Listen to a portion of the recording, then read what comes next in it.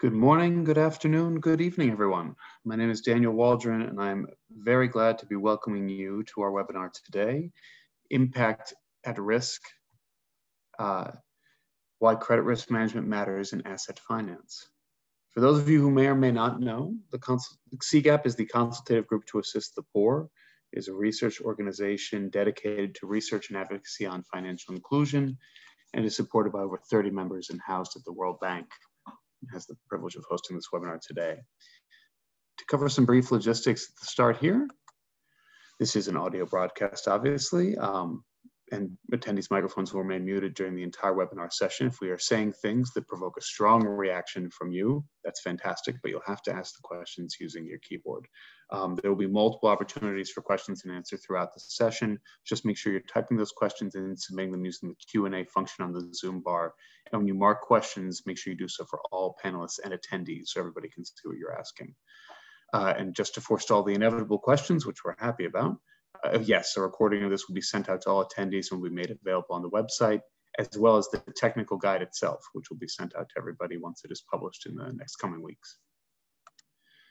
This is an hour-and-a-half long webinar, and I assure you do not want to miss a single minute of it. We'll spend the first 15 minutes covering the guide itself, and then we'll be getting into some key findings from it with risk management experts who are on the line.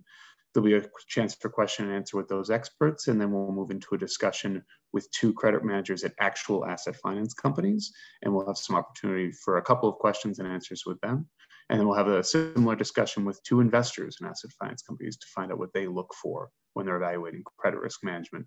And similarly, we'll have a chance for a little bit of question and answer, and then I'll wrap up. To begin with, as I said, my name is Daniel Waldron, and I had the pleasure of managing much of this work for CGAP together with my colleagues here from 2018 through 2021. This is actually one of my final official functions as part of CGAP, as I recently began work as the head of insights at Acumen, which is a not-for-profit investor of patient capital. But for today, the CGAP team has graciously allowed me to come back and present the results of this work, so I'll be wearing that hat once again. Along with me today to present the guide and the findings in it are three incredible experts in risk management who I had the pleasure of working with on this project. Walter Tukahiirwa is a credit risk management expert at Nestor Advisors, who also works as a consultant occasionally for organizations such as Frankfurt School.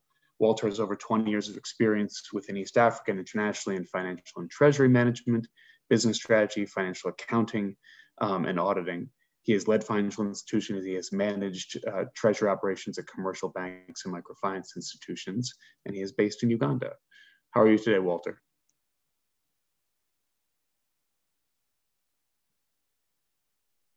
I'm great. Thanks, Daniel, for the introduction, and pleasure to be here.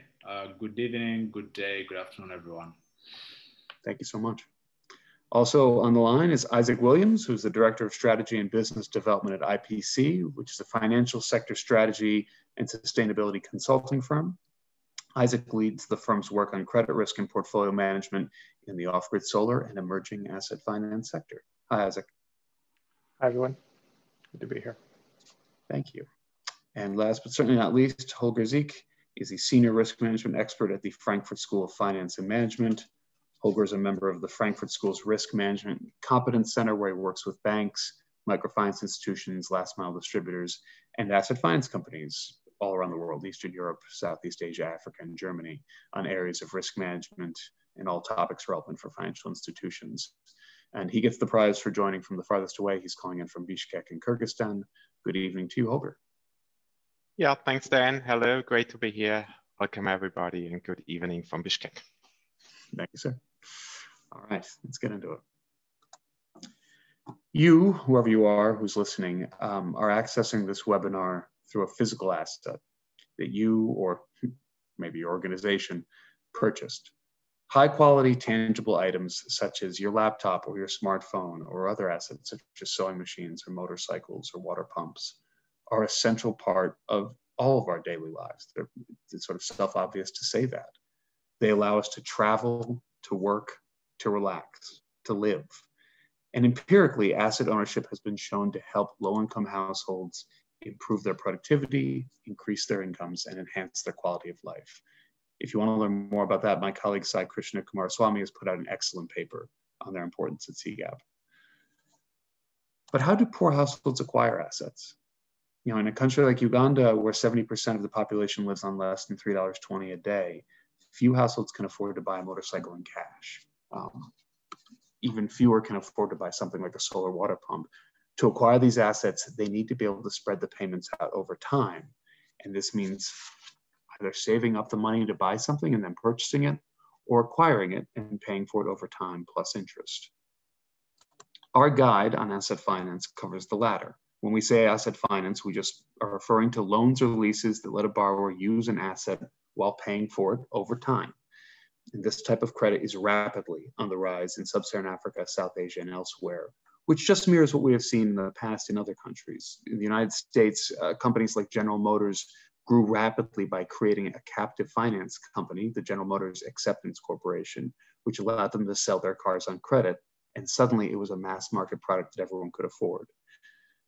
But that asset finance is not just or even primarily coming from banks or from MFIs in Africa and in Asia. It is increasingly generated by companies that make or sell the assets themselves, that know how to service them, that know how to replace them. These are the asset finance companies at the heart of our guide, and they're who the guide is for. Look at this graphic, right? This is the simplest possible demonstration of asset finance. A farmer on the right has acquired a solar water pump from a company that distributes them, represented by the smiling, happy sun on the left. That company allows the farmer to pay for the pump over time as long as he signs a contract promising to make those payments in full and to obey the consequences if he does not. The sun company, the water pump company, offers that pump on credit because they know that if they do, they can sell 10 times as many more.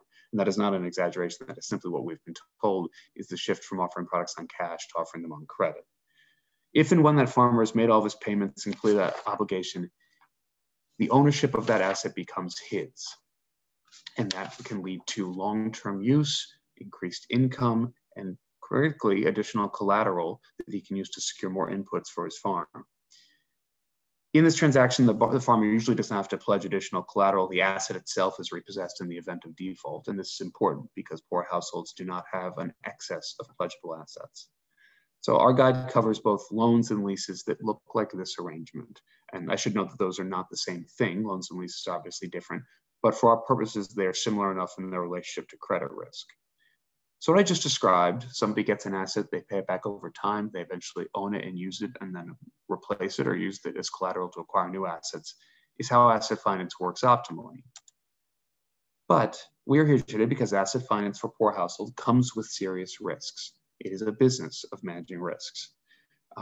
Assets can break, currencies become devalued, rains fail, locusts arrive, regulations change.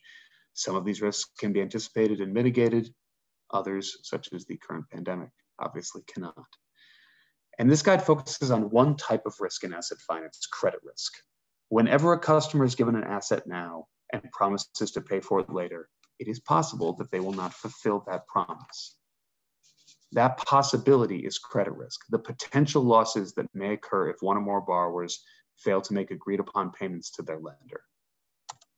And note that credit risk is the potential risk of this farmer failing to make payments, multiplied thousands or millions of times across a portfolio. Once that failure actually happens, as it now has here, it is no longer risk, but an event. It is a default.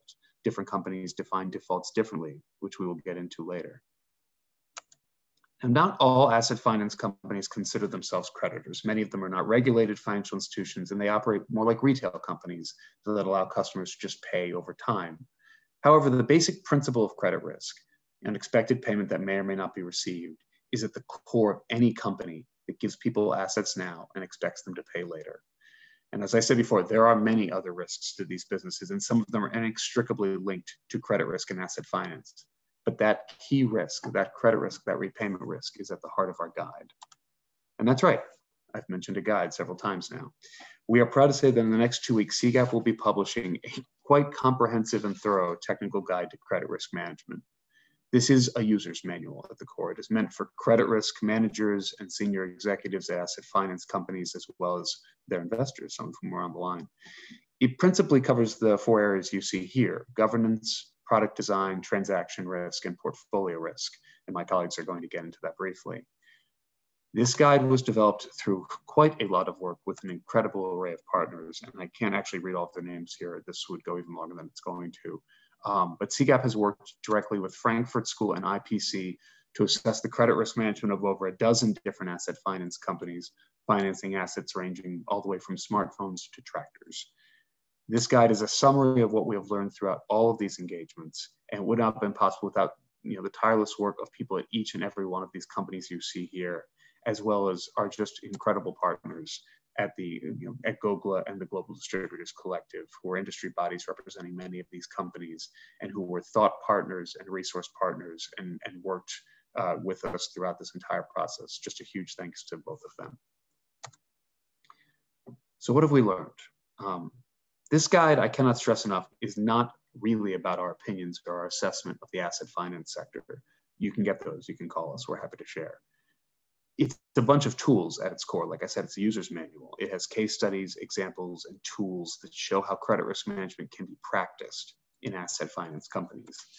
But because the guide is 85 pages long, and some of you may be interested in knowing a little bit about what we found working with these companies, we will talk a little bit about our findings in that way. To begin with, I will just say I have always been consistently impressed by the dedication and creativity that asset finance companies have shown in reaching poor households. The companies we've worked with unanimously started with a social mission, a vision of what the world should be and who should have access to assets, and a deep sense of wanting to address the inequities that were there that prevented that access. And then it worked off of that, right? Pay-as-you-go financing, digital payments, innovative distribution, customer service. These are all innovations that allowed those companies to provide assets to customers who, let us be honest, are often among the highest risk customers in the world who they wanted to serve. And therein lies the tension, and it's an understandable one. Because at its core, asset finance is a lending business, and that means managing risk. And we've seen firsthand that financial success in this sector, like in all lending sectors, is hugely determined by a company's ability to manage risk. The companies who are good at it grow sustainably and reach more customers over time. The companies who do not invest in it may reach a lot of customers rapidly, but have struggled to sustain their scale and therefore their impact and become sustainable financially. And often, let us be honest, that push for scale comes from all of us, from the patient optimists, from the development professionals who want to see energy access addressed, or want to see productive use go up, or incomes rise, or water sanitation addressed. We want to see inequities reduced, but a push for scale, whether for development goals or for just traditional financial gain, still can have the same negative effect on credit risk management, which is by nature a brake on runaway growth. And we have a very strong historical precedent for this, right? In 2008, we look back at microfinance, which is not the same as asset finance, but there are areas we can learn from each other here. In 2008, microfinance was a rocket ship. It was the end to poverty, and money was being shoveled at MFIs to grow and to grow quickly. Some MFIs were tripling their staff in a period of 1 to 2 years. Regional managers were being asked to cover up to 70 branches in places like Pakistan. And everyone was under a pressure to grow loan books because growing loan books had been shown at that point to link to a decrease in poverty. That research was later challenged and complicated. But this rapid growth had exactly the effect you think it would. In 2008, nobody was worried about credit risk in microfinance, as you can see from the sort of survey of stakeholders on the left. But we know what happened that year. And as the funding decreased and the borrowers felt the strain of a global recession, the tide began to go out. By 2009, credit risk was the #1 concern among microfinance institutions and their investors. Institutions had been overextended, their customers were over-indebted, and that effect was felt. MFIs had grown from small lending organizations to large institutions that had not put in the institutional frameworks to manage lending at scale. I should say the ones who did generally fared through the crisis much better, and you can read wonderful CGAP reports on the sort of growth and risk at that time. But these institutions were not generally ready for rapid growth, and it created severe actual repercussions for their customers. This was not just an academic issue. So the last words I will say before turning this presentation over to the real experts is that credit risk management matters. It matters for 3 big reasons. The first is that if an organization is unable to manage its risk, then it is unable to turn receivables into cash at an expected rate. And this leads to underperformance, and at worse levels, it can lead to illiquidity or insolvency. If this happens across enough companies, then the sector's risk profile rises, making capital more expensive and making assets more expensive. The next one is affordability. And I love the James Grant quote here on the bottom right, because every debt gets paid. It is either paid by the debtor or the creditor, by the borrower or by the lender. If a company does not price in its losses, then investors pay for them. If it does price in its losses, which it should, then the customers pay for its credit risk management, or don't pay if the credit risk management is good. To make assets affordable, companies need to minimize defaults through better assessment, monitoring, or collections. And this can mean investing a bit more in risk management upfront, paying a little more now to pay less for risk later.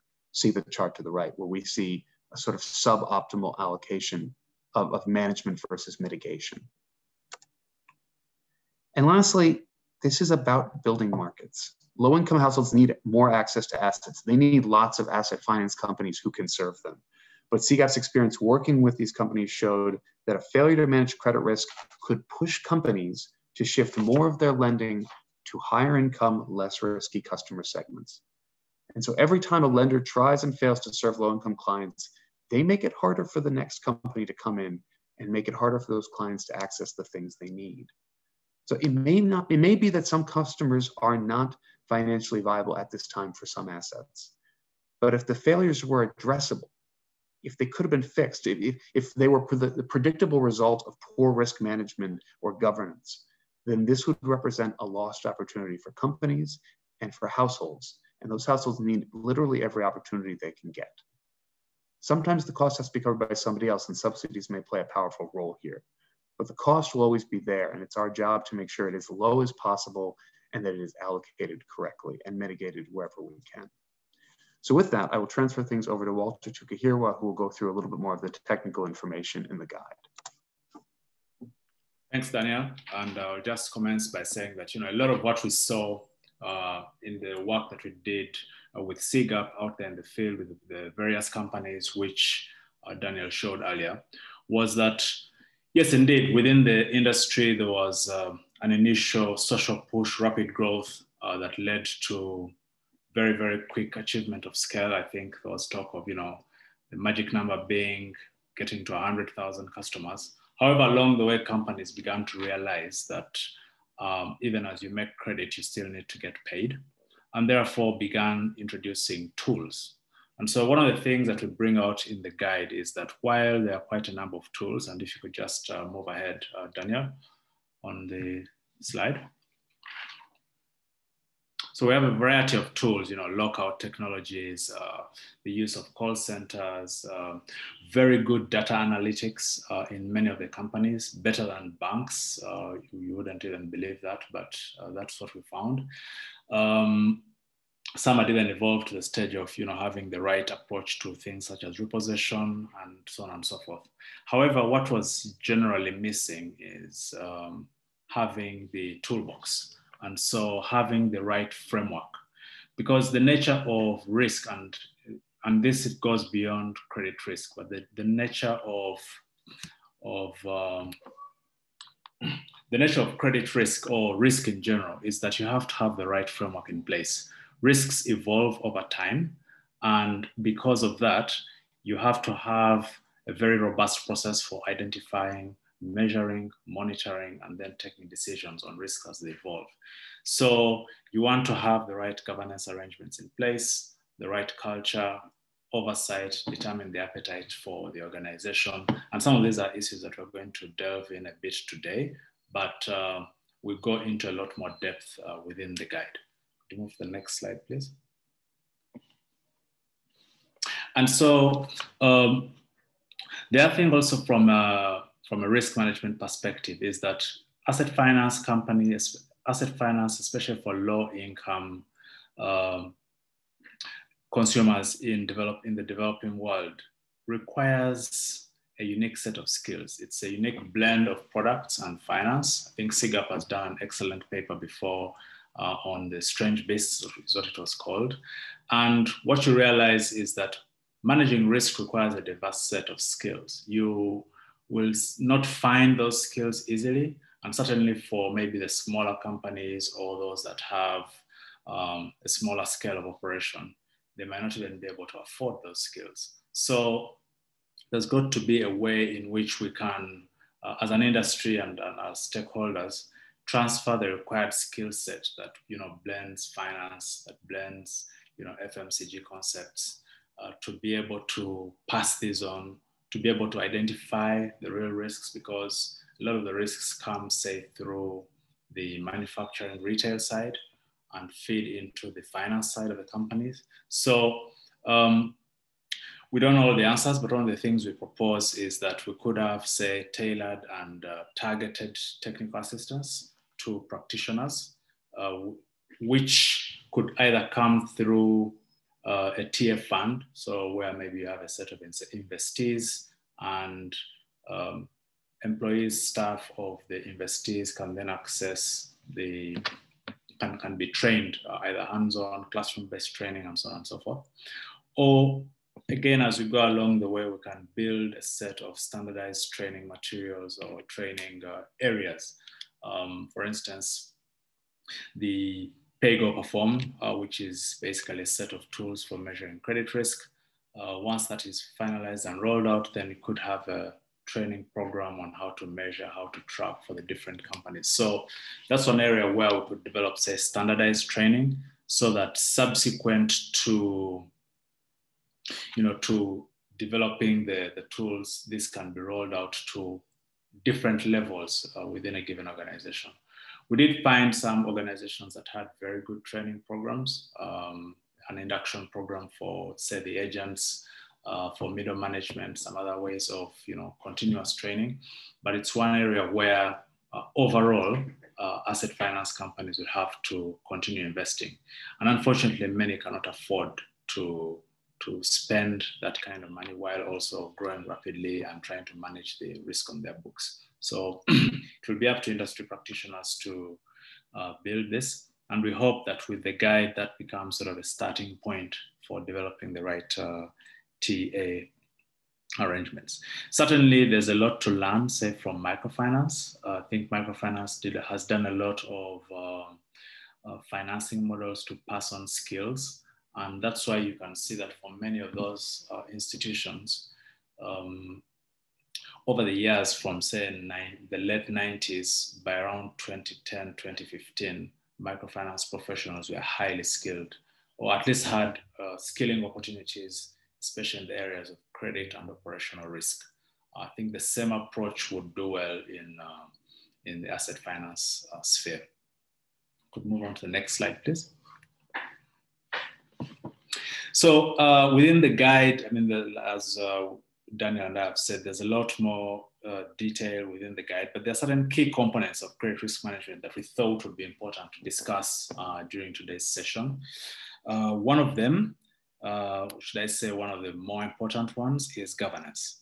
Governance is such a key piece of this puzzle, and not least because it also helps to address other risk categories that an asset finance company will face.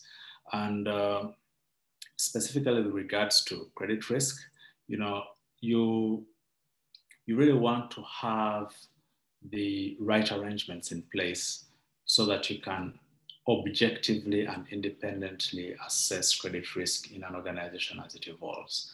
The governance arrangements would basically involve a variety of things: having the right leadership, setting policies and procedures in place, holding people accountable, ensuring the organization has the right ethics. There are certain sensitive areas, and I think the work that Google is doing around consumer protection is very useful. But an organization can only apply it if it has the right governance arrangements in place. Creating the right culture within the organization, it's really the tone at the top that will determine what culture you have. Many of us have seen what happened during the 2008 financial crisis, before and after, and even for a large extent for the banking industry. They have all these fantastic tools, all these structures that are designed to make sure they're robust, but because there's a culture of excessive risk-taking, taking advantage of customers and so on and so forth. Even the tools that they had were not sufficient to prevent many of them from doing unethical things. So it's the same thing with asset finance companies. If you don't have the right culture, it doesn't matter what kind of tools you have, you'll still not manage risk effectively.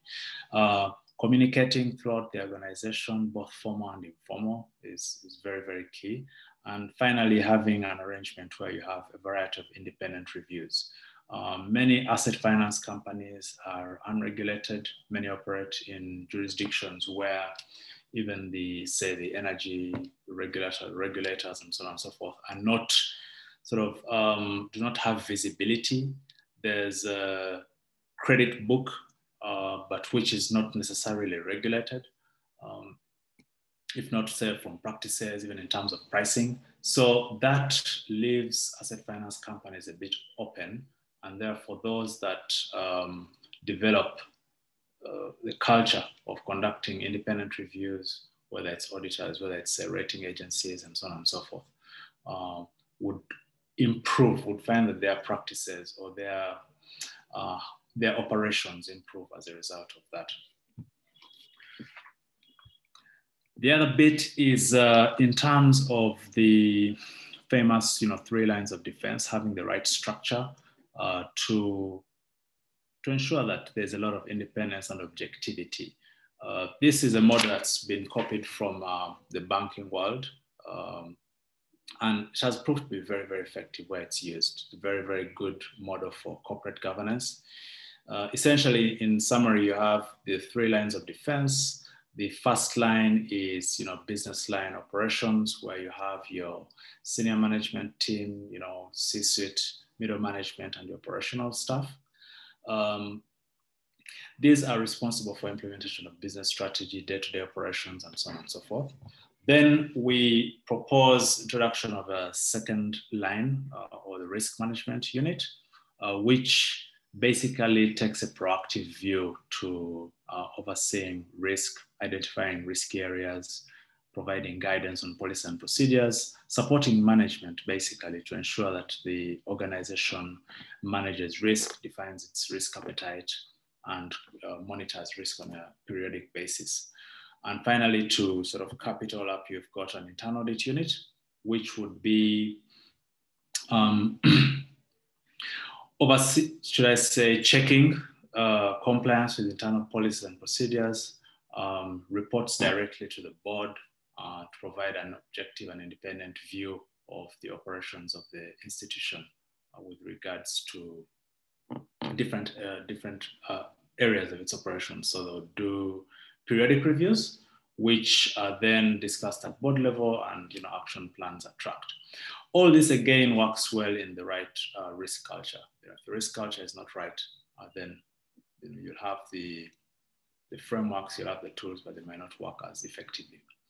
So the key question we always face, or that we've encountered as we've done this work within the asset finance space, is how do you roll this out for a small company, for instance, or an early stage company, so versus a larger stage mature company.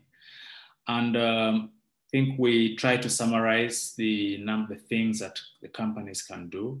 So for instance, the smaller companies certainly should have vision, mission, should set the risk appetite. We'll talk more about risk appetite later, but it's a very, very key aspect. We find that there tends to be a copy and paste syndrome with regards to risk appetite, but each company should determine what their risk appetite is. At least you should have a board, some form of management information system, and some basic standard operating procedures for key operations such as credit, operations, finance, HR, consumer protection, and so on and so forth. As the organization grows, and we think maybe around the size of $10 million to $25 million, then you want to see certain functions being introduced, say the risk officer. You could have an audit function that is outsourced. Certainly if you can afford it, also have it internal, but basically have a framework for the 3 lines of defense that we described earlier.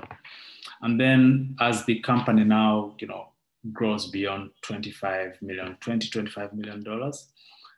then it has sufficient capacity and resources to have a board complete with subcommittees, to have more sophisticated software, to have an internal risk unit. The risk unit could even be subdivided into certain risk categories, because at a larger scale, many of these become even more specialized and more complicated to track. So it could also certainly have its own internal audit unit. Walter, this is brilliant. We've just got one question from the chat, and I think it's probably best to just ask it now while people's minds are fresh. I think you've answered the sort of questions about how feasible it is to implement in small institutions, but what about institutions that complain about the cost of compliance, and maybe that keeps them from becoming, regulated financial institutions, and they remain sort of in the kind of gray area? Do you have any thoughts on sort of the costs of that, or when the right time is to think about that decision? I'd ask you to maybe keep your answer to 1 minute. Yeah, I think certainly you have to weigh the trade-off. In some cases, certainly in microfinance, we've seen instances where the cost of compliance was very prohibitive. Let's say you are regulated and you need to have, a very large, let's say you're an early stage, maybe a $10 million business, but with, mature institution balance sheet, etc. And the cost of compliance in that case could be a bit prohibitive.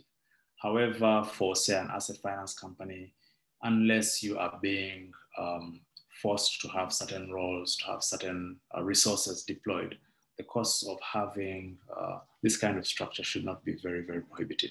You can also outsource both risk and the internal audit function, and think about it from the perspective of, how much does it cost if you lose, let's say, a series of loans, a bunch of loans, and then you try to look at the opportunity cost, then right. It could actually make it a more viable option to have these structures in place early on. Thank you so much. Isaac, I'll take it over to you. Thanks, Dan. Thanks, Walter. I just wanted to spend a very few minutes talking a little bit more about risk appetite that Walter already introduced. And it's really about taking a step back, I think, and mentioning that risk appetite is that element of a risk management framework that sets the tone for how your organization perceives risk. And in that sense, I know when we talk about risk management, it can seem rather abstract. It can seem rather theoretical, but really risk appetite is intimately tied to your business model, to your strategy about what it's going to take for your organization to succeed and hit its objectives, both impact and financial objectives. And so it has to come from the very top. It has to come from the board, and from management at the CEO, at the executive level, as Walter said. And it contains ultimately both qualitative statements about how your organization perceives risk, what risks it wishes to manage, what's its strategy in the market, and also quantitative statements to regards to what is it targeting with relation to earnings, to liquidity, to capital adequacy, to portfolio at risk. And clearly, in order to make this operational, though, we then need to take it down through the organization. And that, first of all, requires a certain set of risk metrics where we need to define what are acceptable risk levels for different types of risk. And here we're, again, as Walter said, not only talking about credit risk, but this is incredibly relevant for credit risk, which we're speaking of today. So an example of a risk target, which is really about what we want to see in order to hit our objectives, what we think is needed, what we think is good, is, for example, targeting early defaults of 1%, or targeting a portfolio at risk after 30 days of 5%, for example. Then we also want to define the next levels, the stretch and the red line, so to speak. The stretch being risk tolerance. What can we endure? So in our example, we're willing to tolerate 2% early defaults for each monthly cohort. And then risk capacity is the awareness of, if we operate at a certain level of risk, this is going to break the organization, so to speak, or we're not going to hit our objectives, or we're not going to be able to be profitable. And defining those red lines can be also incredibly important. Once you have these things in place, you're then able to take a step to say, okay, so we need, if we're going to set some triggers, some tipping points, what would those be? So for in this example, you might want to set a risk limit at 1.2% early defaults to say that when that metric hits that number, we know that these and these actions are taken. And that's what I wanted to also highlight. None of this is effective unless you're able to have the data, which is the management information systems, the business intelligence that Walter mentioned, to track the metrics and the outcomes. And if you're able to have the controls, which are the very practical measures to shape those outcomes. In our findings, in our work with companies in the sector, and both on this assignment and beyond, I think we found that a lot of companies in the sector have an idea about their losses, potentially on a quarterly or aggregate level, but in many ways regarding portfolio quality and what's happening to in their different client groups with regards to the performance of their pay plans or their loan contracts, they're really operating rather blind. And so we can't overemphasize the importance of good data and the ability to know what is happening in portfolio, which allows you to be able to track performance against risk metrics, and then allows you to, in turn, the third element of implement controls. And again, this is really not something that's tremendously complex. It can be something as simple as job descriptions, incentive structures for your staff, defining a review process for new contracts, defining how do we incentivize our sales agents? Is collections or is following up with clients a part of the job? And so these are the things that really allow us to, the levers and the information that allows us to manage to our risk appetite. And I think if we're honest, though, a lot of us know that many companies in the sector don't actually have defined risk appetites. I think we have a lot of implicit risk appetites that are understood by our staff and our management because of how we operate. But there's not a lot of definition around these risk appetites. And very quickly, I think there are maybe three reasons for this. We operate in an environment of limited regulation, as Dan said, and Walter mentioned. We also operate in an environment where investors have been incentivizing growth and sales. And then we have a belief that in order to hit our impact metrics, we need to take extra risks. And I think each of those things is worth thinking about, but ultimately remembering that if we're not managing these risks, as Dan said, we're not going to be able to be sustainable. We're not going to be able to hit our impact targets either. So. Isaac, one of the things we see a lot, and I think there's a range of quality of practice in this, but is the attempt to address risk through pricing. And there's a relationship, and obviously that needs to happen, and you can talk a little bit about what provisioning is and how that fits in. But for companies that really look to address risk management solely through a pricing mechanism, what has been your experience with that? What is the complexity there that you would see in the relationship between pricing and credit risk management in general? And I guess I'll ask you if you can sum all that up in about 90 seconds. Yeah, sure. Thanks, Dan. I think there are two elements, right? I mean, as you said, there's an element of expected losses, which we want to try to model and include in our risk premium, which is a part of our pricing, and that's good practice. That's normal. That's how it should be.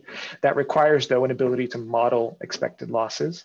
That said, even there's a bit of a limit to how much risk you can actually price in. If you're talking about expected losses of 30 to 40%, which we've seen in some cases, then that becomes difficult to price in, and you get into questions of consumer protection, how high prices can go, who's bearing the cost of risk, to get back to your question. But I think where risk management really shows its value and where there's a real limit to the strategy is in the unexpected losses, right?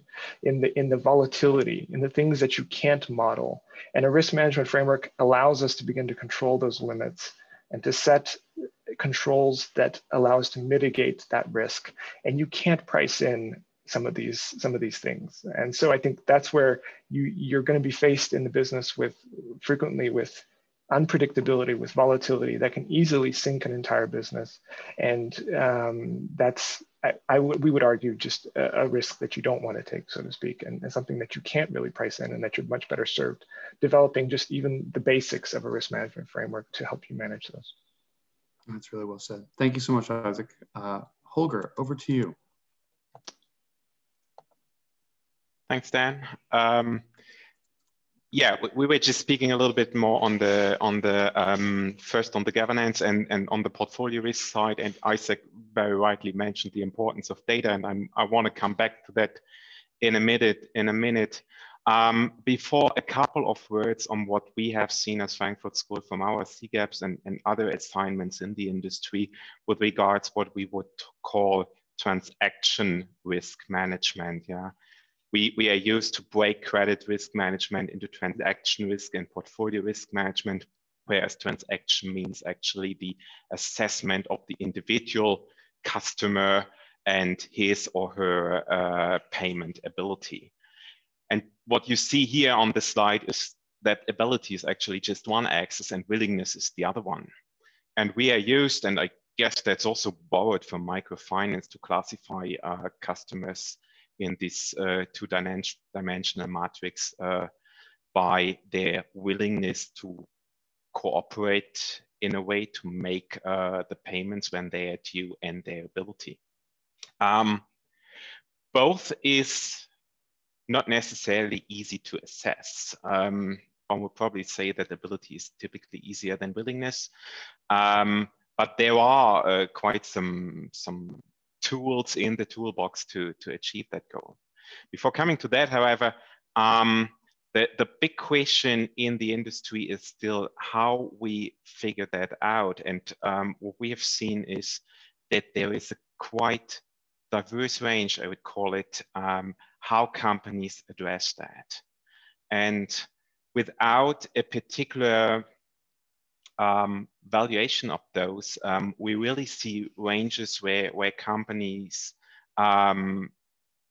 almost don't go beyond typical know your customer questions to companies which do 2 on-site visits and additional call center interview of the customer, maybe run then a scorecard, a statistical or judgmental scorecard, and based on that form the decision.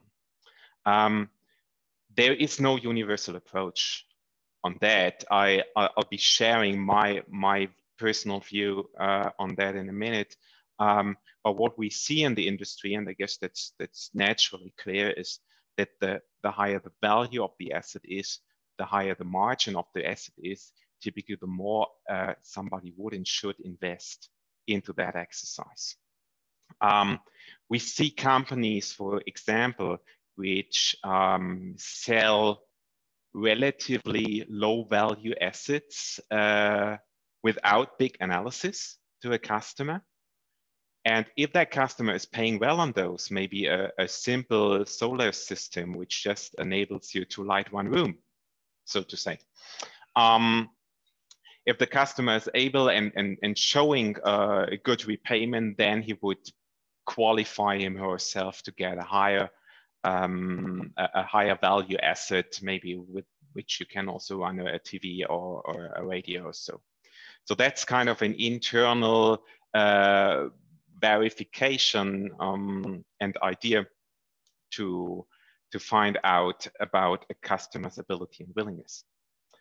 And others go another way via interviews, on-site visits, take some tools to verify incomes and expenses, for example. And yeah, that's really a wide range we see here.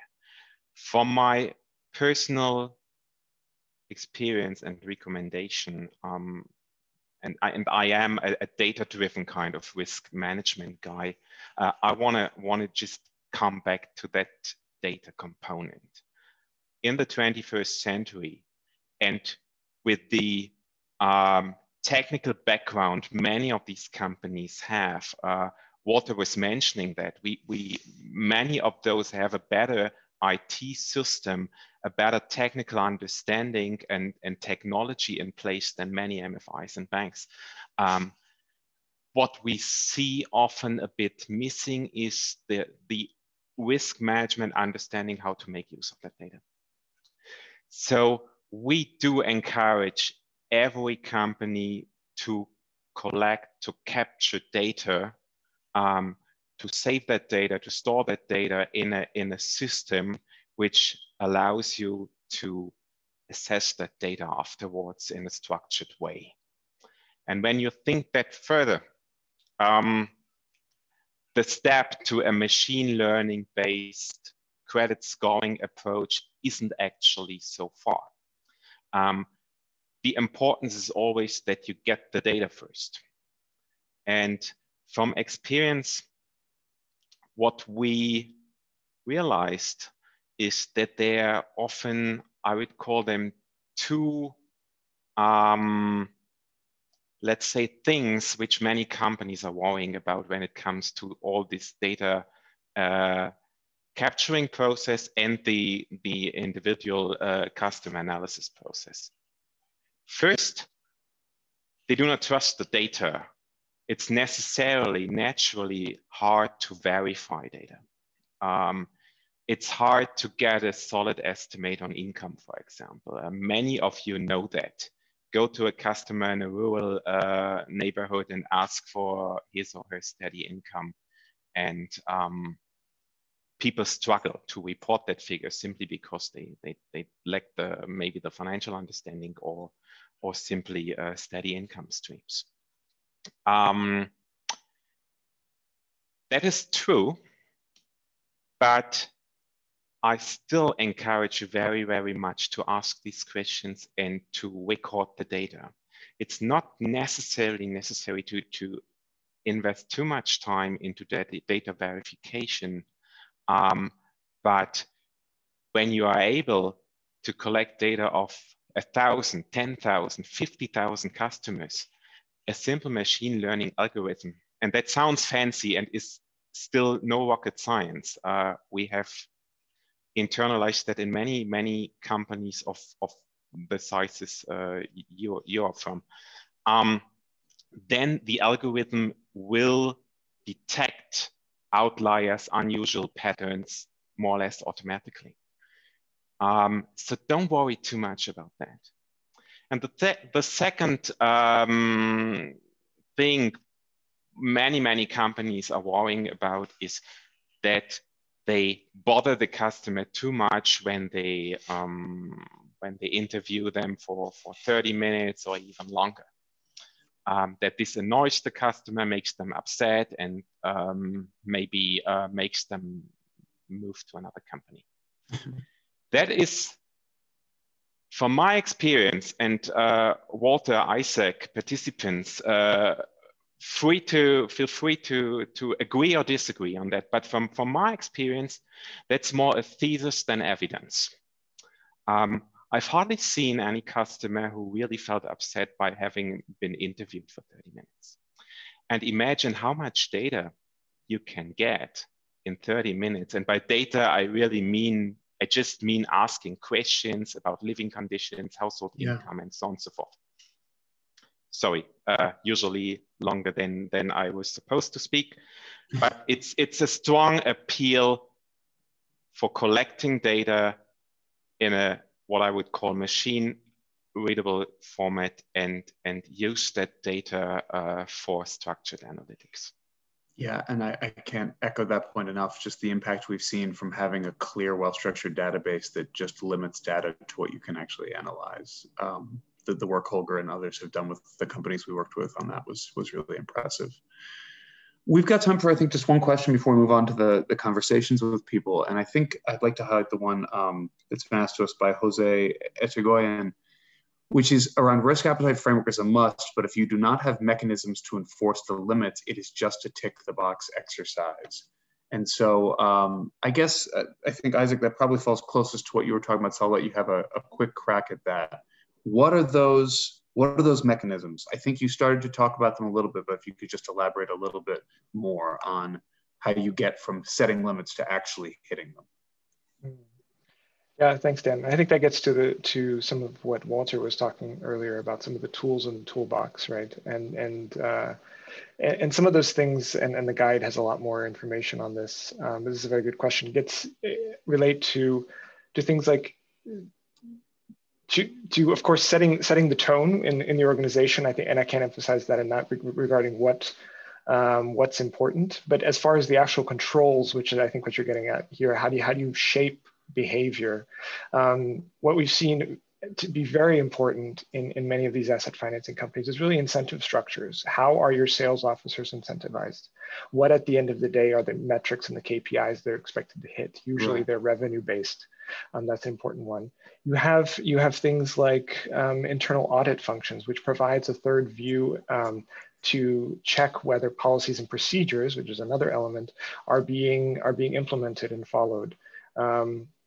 And so, Dan, I'll keep it short, but I mean, you have a variety of things, and the guide goes into great depth on this, related to ensuring that you have the ability to change some things. You know, if for example, you see a metric getting out of hand, that you have the ability to shift staff time rather from going out and generating new sales to moving it to collections, for example, or that you're making your credit assessment approach a little bit more stringent, so that you can course correct and do that before you get your indicators hit your red line. Thank you so much. I think we're going to have to pause the question and answer there, but perhaps we'll have a little bit more time at the end. Perhaps we won't. Will certainly be a chance to reach out to me and other experts, and the actual experts on the call following the webinar. I'd like to move on to our credit risk managers. So we have two wonderful individuals here. I'll ask them to say hello in a second. Alison Bass is the head of credit operations at Engie Energy Access, where she works across 9 markets to provide responsible clean energy financing.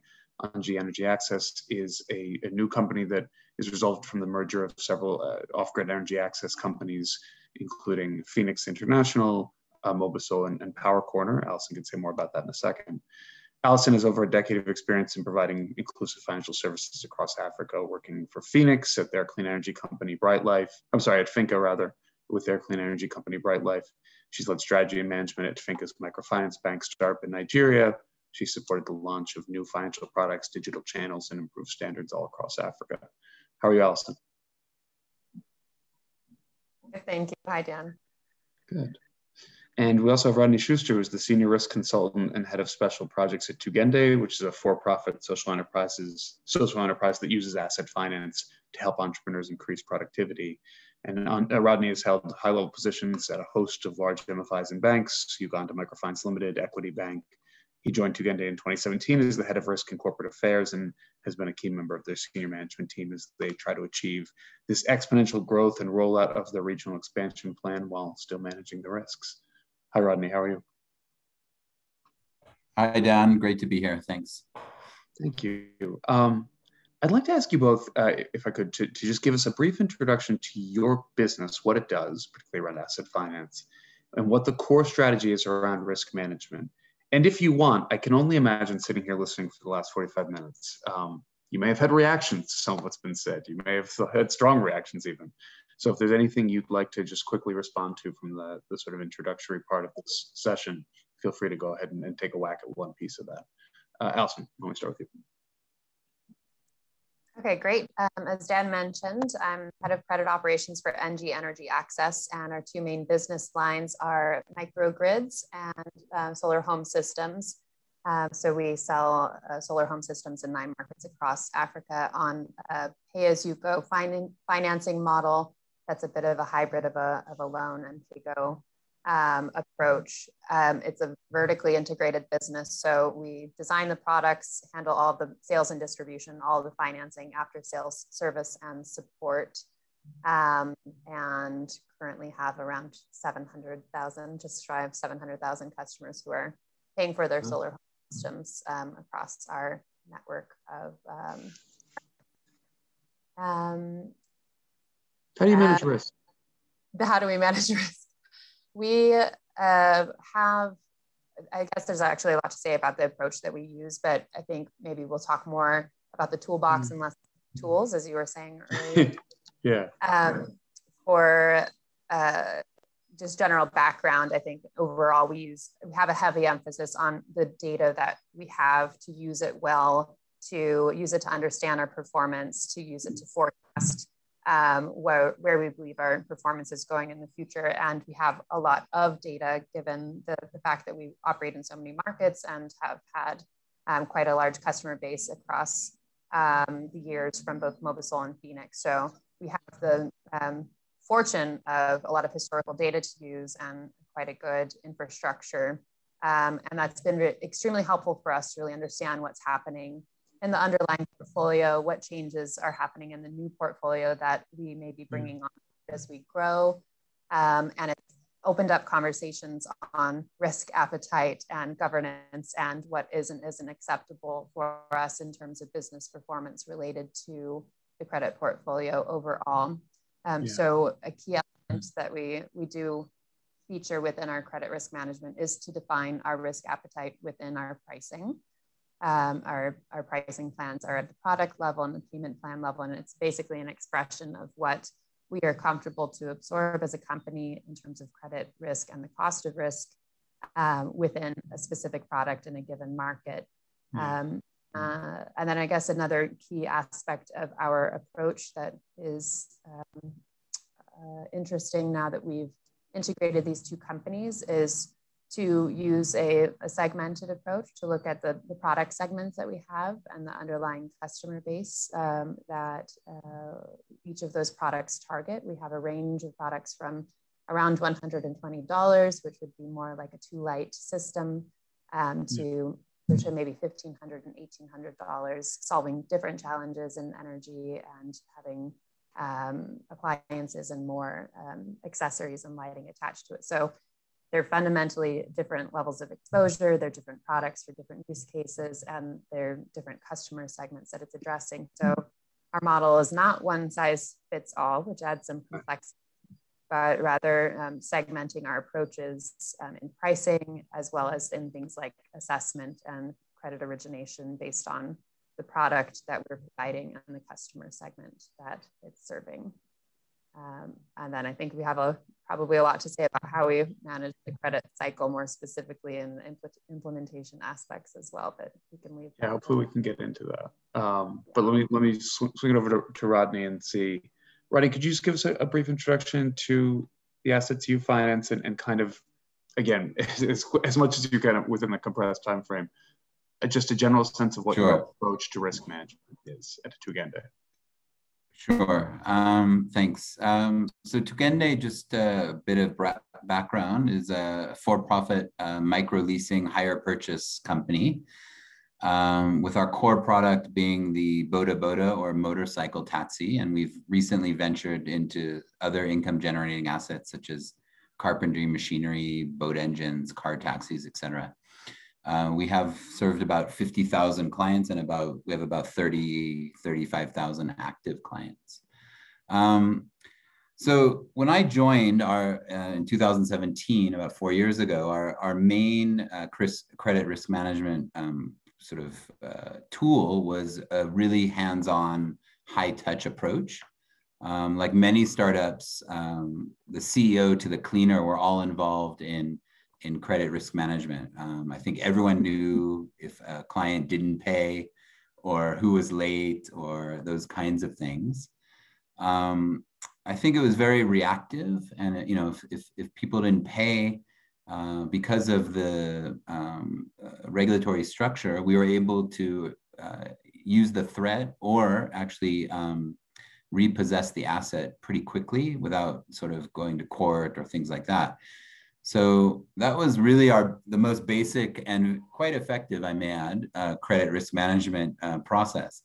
Of course, that can only work for so long as we began to scale and grow and open more branches and hire more staff. I think I've helped lead the transition to some of this data-based credit risk management strategy, looking at, PAR 1, PAR 30, some of these key metrics that sort of is in the toolbox, and trying to be less reactive and more predictive about, which branches might have problems, You know, some of these marks that you mentioned earlier about the 1-2% par 30, and what do we do when that happens, and who is available to support the branches if people have hit certain thresholds. What's interesting, I would say, is that from my side is trying to push credit risk management into a company, a very high growth company, has been a bit of a challenge in the sense that everyone agrees that it's very important, but historically our par and our performance has been quite good. We're talking about a par 30 percentage of historically 1-2%. And so, you know, everyone's like, well, that's great, Rodney, but, you know, talk to us when we have issues, right? And I'm like, well, we need to put this in place and before we have issues, right? Yeah. And, you know, of course, the pandemic didn't help anything. So I think it's been a slow process for us, trying to move away from sort of the high touch, you know, from the CEO, everyone involved in credit risk management, to a more systematic, institutionalized, data-driven credit risk management. And we've made some progress, and I think we continue to work on sort of things that you've mentioned and that's in the toolbox, from risk appetite to you know, metrics, to a monthly and quarterly risk meeting and things like that. So I hope that was brief enough. It was concise. Yeah. And okay. It leads me directly to a question to Allison then, which is, I think Rodney's really talked nicely about the kind of evolution of the organization as you grow. Phoenix has expanded into quite a few countries in the last few years, and you've been a big part of that. And I've just had the opportunity to sit at least with different risk managers you have in different countries, and I know the work that's gone into kind of maintaining those standards and building it, while I think allowing for some locally specific context to sort of, you know, creep into the structure and how that's managed, not creep in, but is actually baked into it. If you just talk, I guess, about that regional expansion and how you maintain and manage credit risk across such a diverse group of countries and sort of country level organizations. Great, yes. First, I'll say it's a work in progress, and sure. The work never ends, for sure. Yeah, when I first joined Phoenix in 2018, we just expanded from 1 market to 3 and built a global team, and now under NG Energy Access, combining with Mobisol, it's now 9 markets. So it's very fast expansion of the markets, the team, or like organizational size, the customer base, et cetera.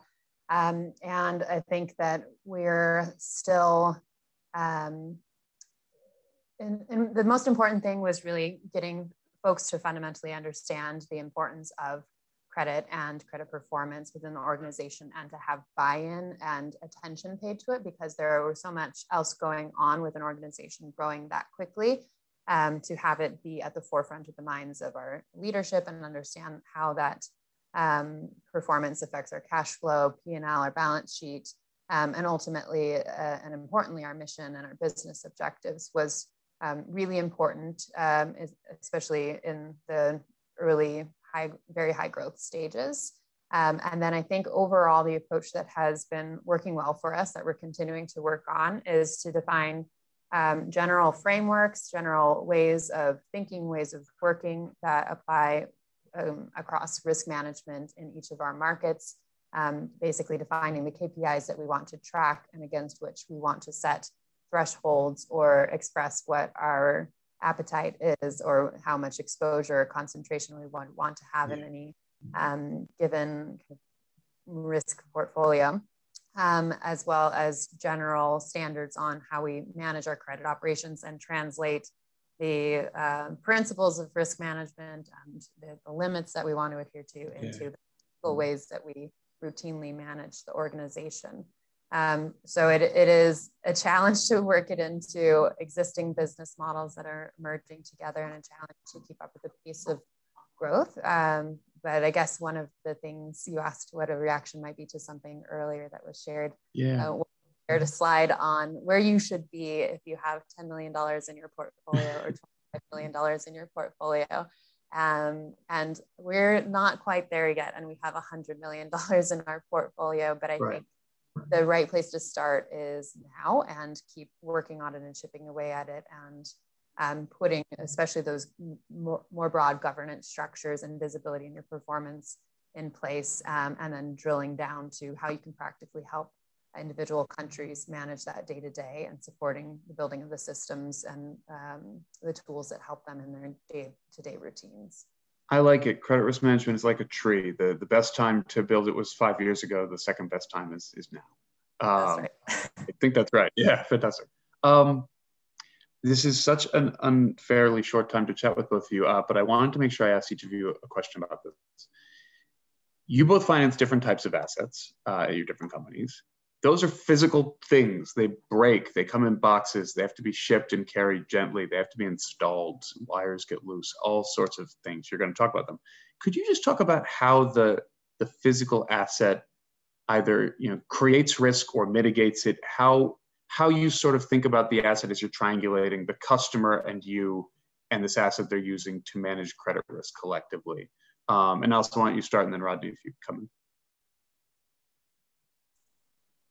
Okay, great. Yeah, it's a super interesting question, because at the end of the day, we're counting on that product to solve problems for the customer, and they're only going to pay for it over time if that is the case and continues to be the case for the 1, 2, or 3 years over which they're paying for this energy asset. So the product is fundamental to the entire business model, obviously. And part of the features that we have in our product lineup, as is common within the energy sector, is lockout technology. So the product is not accessible if the customer is not paying as per their loan agreement, and becomes unlocked and usable if they're on track with their payment plan. That's a feature that has been demonstrated to be pretty successful in that first level of kind of behavioral nudges to get the customers to repay. We also have interfaces on the devices themselves that help the customer to be able to know where they are in their payment plan. But it's a very complex piece of technology relative to anything else that customers have owned. And the fact of having quite a lot to manage in terms of the interface and of the cabling, et cetera, a lot of things can go wrong, from the installation to just basically wires and cables chewed through, et cetera. Even if they're outside of a GSM network, we might have problems getting data to understand what's happening for their product. So we do have the challenge of understanding what's happening at any given time when a customer is not paying us, to identify if it's an actual capacity or willingness issue, or if they just need help and support to figure out something that's gone wrong with their product, or potentially its installation. So that's definitely a frequent challenge that we tackle. And I suppose another feature of our products is that lockout technology is pretty successful in terms of being able to promote customers to repay. It also can translate into customers wanting to figure out how they might tamper the system to be able to have free solar power as long as they want. So being able to track and identify when a tamper might have taken place and be able to follow up, whether it was accidental or otherwise, is important for us as well. And I suppose the last one around the physical asset is that it's movable. So we may have sold in one location for a customer who had been there quite a long time, but for any number of reasons, they may shift. So being able to contact our customers in the future and be able to find them physically if we need to be able to provide them service or support does become difficult when the product can be installed, but then it could potentially be installed and move along with them in the future as well. Rodney, movable assets, that's what Tugende does. Your stuff is literally on wheels. How do you manage the risk of that? Yeah, I mean, I think just sort of complementing what Allison said, it's a bit of a challenge, right? Because this asset is, we're lending to our clients to help our clients, yet this is also our security to protect the institution. Yeah. So for us, we have GPS units in the motorcycles and in our other assets. So it's relatively easy to monitor. Surprisingly, motorcycle taxis, particularly in Uganda and Kenya, are not ones to just, move to another city or move, you know, to another what we call stage where they're meeting point for the motorcycles. So for that standpoint, it's fairly easy to monitor. I think what I've found in my position is that some of my operational colleagues always tend to fall back on, well, we've got the motorcycle as collateral. And, you know, not looking at the full cost of repossession or the impact on the client per se, or trying to improve credit risk management techniques because they keep saying, well, we've got the bike as collateral. So it adds to the complexity of my work to try and convince my operational colleagues that, hey, we need to improve our credit risk management techniques, our tools, and not just say, well, we have this asset that would protect our financing.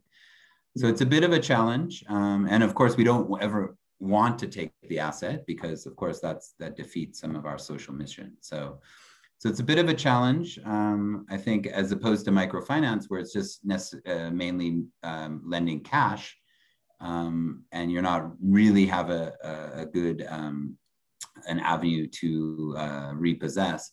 We do, and I think it prevents a sort of a different array of challenges. But I mean, overall, it does. The threat of taking the asset really helps our credit risk management. So more than repossession. That's really powerful. And the social mission, I think, is just always worth coming back to. So I appreciate you bringing us there. Yeah. We are unfortunately out of time. There's been some really interesting questions in the chat around alternative data analysis, as well as, you know, insurance on assets. If either of you would care to hop in the chat and sort of participate or answer on any of those, that'd be great. Obviously, we'll try and get to as many as we can, but I'd like to make sure we bring on the investors. So thank you, Allison. Thank you, Rodney.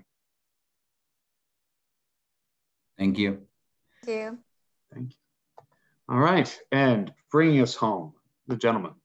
I'd like to introduce two experienced and really deeply insightful investors that I know. I'm proud to first introduce my colleague at Acumen, Andrew Tarawali, who is a portfolio manager at Acumen West Africa, where he is responsible for sourcing and end-to-end deal management for investments. Before Acumen, Andrew served as a senior investment professional for Njaro Investments, which is an impact investor focused on agriculture in West Africa. Andrew is a member of the Institute of Directors in Ghana, has been a fellow with Impact Business Leaders and the Foundation for African Leadership in Business. Andrew, how are you? I'm doing well, Daniel. Thanks for the introduction. I don't think there's much I can add. I would hope not. It's a long list of accomplishments. Awesome. Also with us is Avi Jacobson, who's the investment director for Sunfunder. He's going to tell us a little bit more about what Sunfunder does.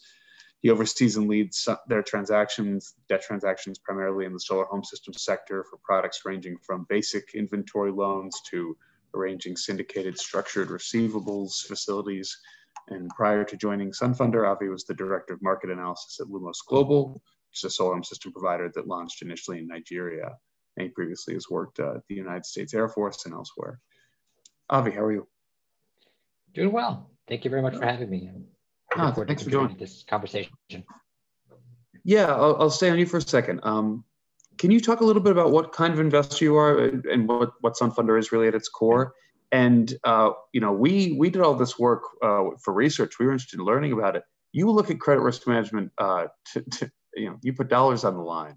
So it'd be great if you could talk a little bit about your exposure to credit risk management in the companies that you invest in. And then Andrew, I'm going to ask the same to you in a second. Sure, definitely. So as you mentioned, Sunfunder, like you mentioned, we are a debt investor and we lend to companies that are providing solar energy services across emerging markets. The vast majority of our focus has been in sub-Saharan African countries.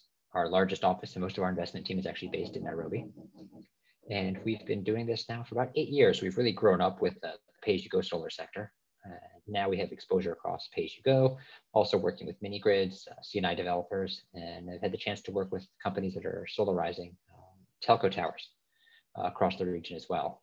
So really looking at, you know, the fun with solar is it's incredibly scalable, from giant utility scale projects really down to tiny micro lanterns or, you know, the solar in my watch that keeps the battery charged. You know, it's everywhere, which gives a lot of opportunity to assess. But as you mentioned, particularly with my focus, having been a lot in our pay-as-you-go portfolio, I'm very careful to talk about pay-as-you-go and not just solar home systems, because as you mentioned with asset finance here, we've talked about the wide range of products that NG Energy Access is providing. You know, from $120 sort of cost of a unit with 2 lights up to almost $2,000. Essentially, it's a micro SME power package right there. And then similarly, you could look at productive use applications or solar powered irrigation pumps.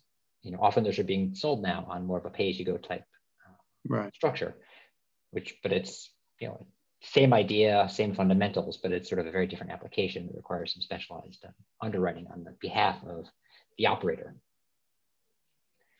Our role as a company that's grown up with the sector is really trying to be, like I said, specializing in how do we analyze, assess, and get comfortable with investing against their credit management process. I like the comment that came up at one point where some companies tend to think of themselves as retail operators when they're really asset finance companies. So we can, maybe not a lot of time, but talk about, how a company's accounting policies might say, have a philosophical implication for how they think of themselves versus what the business is actually doing, which I think is a really important thing to track. But in general, our investors invest in our funds based on our ability to underwrite against a company's credit processes, essentially. And then our ability to operate is based on our understanding of that credit. It's, kind of like I said, turtles all the way down, right? It's all credit policy assessment. Hopefully our investors get it right because we're getting it right because our clients are getting it right. That's right. That's really well said, and we'll definitely come back into that. But Andrew, love for you to tell us a little bit about what Acumen does in West Africa and your role there, and how an equity investor looks at the same question, right? It's obvious job, I think, in many ways to see the risks and the downside, but you're looking for the upside. You're looking at what this small company could one day become. How do you balance that desire for upside with the risks that you have to consider and how they manage them? Sure, like you mentioned it just now, we're an equity investor, so I guess we are looking at the long-term upside, and we typically try to understand where the company is today and whether the team they have, especially with the promoters or the senior management team, are they flexible enough to be able to evolve over time? Because we know, especially with the investments we make and the stage they're very early stage. And typically when we do invest, a lot of them have assets less than $1 million. So they're really, really small, but we expect them to obviously go over time. So we're not expecting them to have all the tools in place or apply the toolbox, as you guys just outlined. We don't expect, but we expect that the senior management team or the promoters are open to be able to learn, open to be able to adapt, open to be able to evolve over time. And we do definitely get into the nitty-gritties of things doing due diligence. We typically have like 2 types of due diligence. We have the first one when it's like getting to know them, get to be comfortable with the entrepreneur and his team. And when we do these exercises, we typically want to make sure that not only do they have policies that are on paper, but the company lives according to what they've stated. Because I think somebody mentioned earlier that sometimes just like a checkbox, for us is more than a checkbox. So for example, if you say you have a credit policy, when we meet with the team, we like to interact with even the most junior level staff to see if they really do understand the credit policy. So we'll ask questions like, how many weeks does a customer sort of haven't missed payments for how many weeks would they be repossessed? That way we know not only do frontline workers understand the policy, but also back office people understand the policy. We also obviously want to understand how they monitor their customers, not only in terms of usage, but how they're making payments, whether they're being late, they're being on time. We also obviously want to understand how currently they are doing collections and what is the policy on write-offs, what is the policy on repossession, things like that. And we then see, most times we see gaps there, obviously the areas of improvement, but that doesn't make us run away. It rather says, okay, let's see if we can work with the team to be able to close those gaps. And teams that are, I guess, open to ideas and we feel are coachable are those ones that we typically would take a bet on. Don't get me wrong, it's still the investments we make, we know they're still high risk investment because these companies are relatively early stage. But obviously, in terms of our mission, if we're going to change the way the world tackles poverty, we believe we have to take bets on companies that appear to be innovative and aligned with our values. Yeah, I love what you said about taking away from that tick box to really, okay, these are the policies. How are they being implemented? What does it look like at the medium and the junior levels of the organization? Avi, just as we're staying on due diligence, I mean, what can you take us somewhat into the nitty gritty in the time we have about what you look for and what you find the most helpful questions and sort of analytics to run?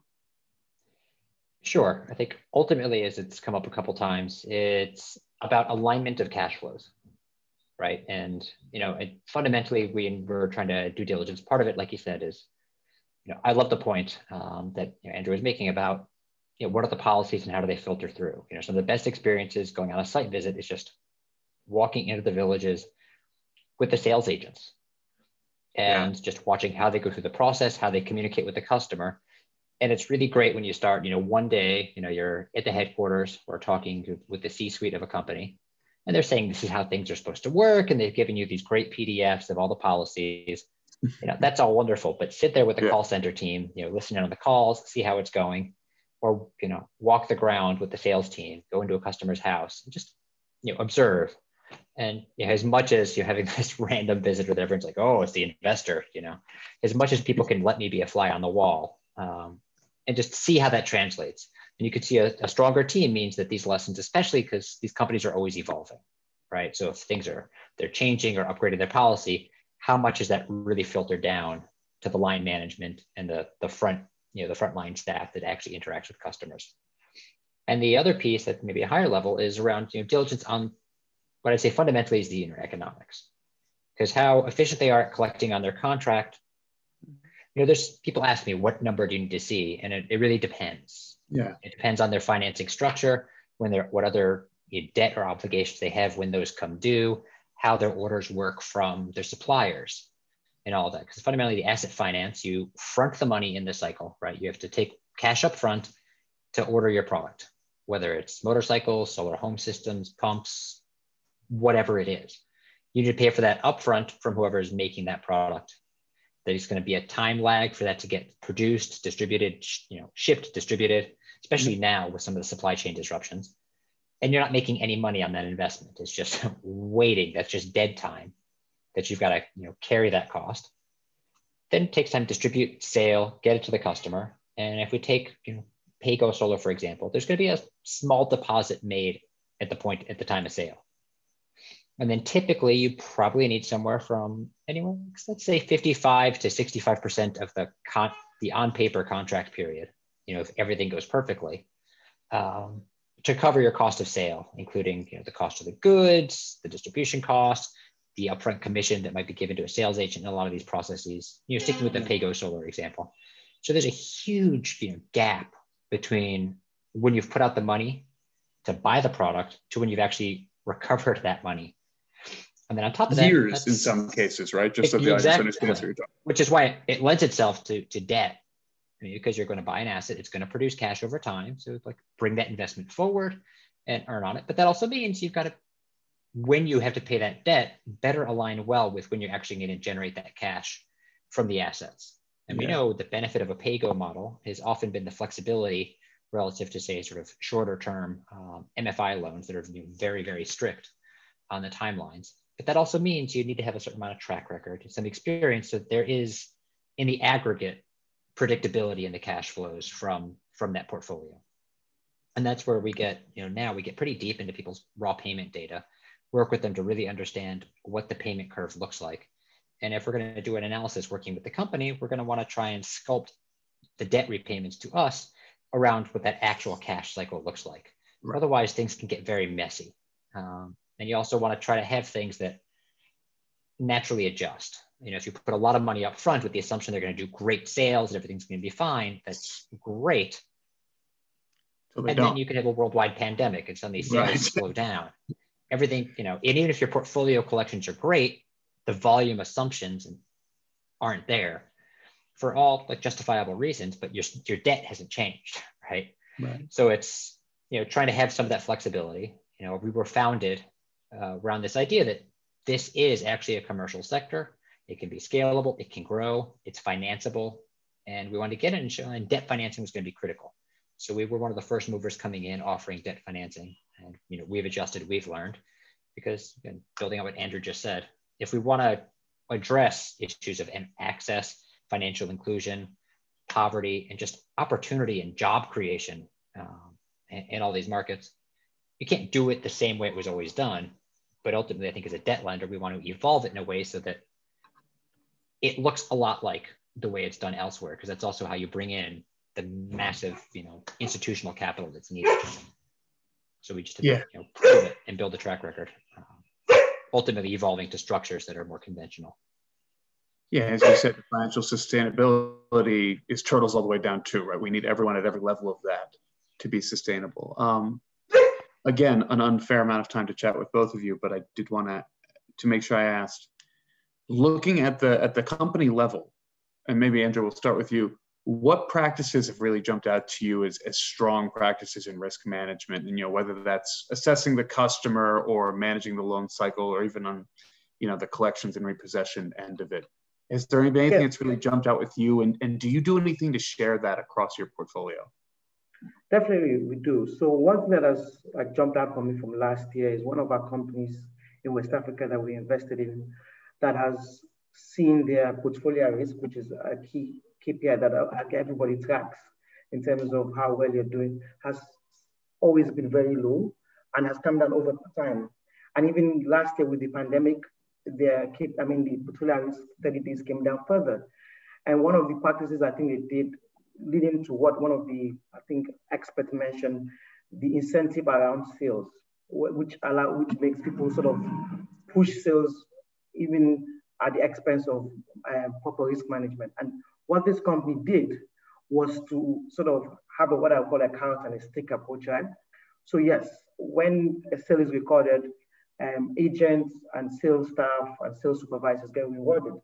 But for every write-off that eventually happens, that cost is shared across the sales sort of channel. So all the way from the sales supervisor down to the agents. Obviously, the company also takes some of the cost of that write-off, but they try to share 50% across those responsible for sales. So what that has done over years is that sales supervisors or agents not only are interested in pushing sales, but monitoring to ensure that people are paying on time and are good clients. Because for every default or every write-off that happens, they're going to also pay or be held liable from an economic perspective for that. So people are not only just pushing sales. Yes, they push sales, but they're also monitoring the portfolio and monitoring those clients that are late, those who are overdue, to follow up with them to make sure that at least with constant sort of monitoring. And at the same time, I think it also sort of determines who they sell to, how they assess the customer at the beginning. Because you know that if you just bring in customers for the sake of bringing customers and meeting your sales targets, eventually it will bite you down the line. So that is a practice that we've seen that has worked well for this company. And it's something we've tried to share across the portfolio with other companies in our space.